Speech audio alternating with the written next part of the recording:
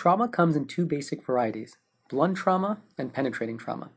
Nonetheless, major trauma patients should always be approached the same way. Primary survey followed by a secondary survey. Don't let the blood and gore distract you. The primary survey entails a systematic assessment using ABCDE in order to identify the true life-threatening injuries and initiate resuscitation. Then a detailed head-to-toe exam should occur, which we call the secondary survey. A. Airway assessment. If blood, vomit, or the patient's own saliva is blocking the airway, which often occurs in unconscious patients, they will need suctioning and possibly intubation. B. Breathing. Examine the chest through inspection, auscultation, and palpation. You are looking for life-threatening injuries.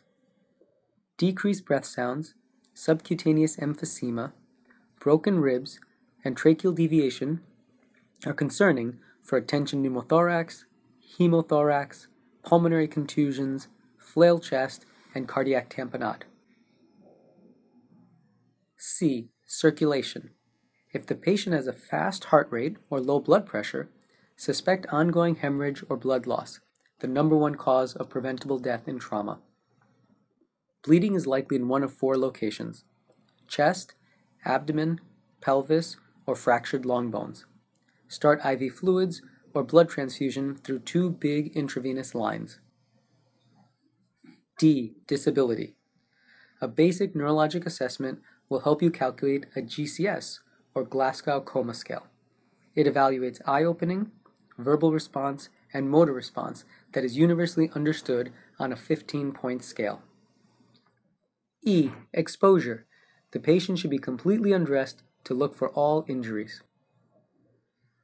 Along with the secondary survey, the major trauma patient often requires a chest x-ray, pelvis x-ray, and an ultrasound of the abdomen called a FAST, a focused assessment with sonography in trauma. This will allow identification of blood loss from the most common sources. If blood loss exceeds the resuscitation with fluid and blood, the patient will spiral into the classic trauma triad of death: acidosis, coagulopathy, and hypothermia.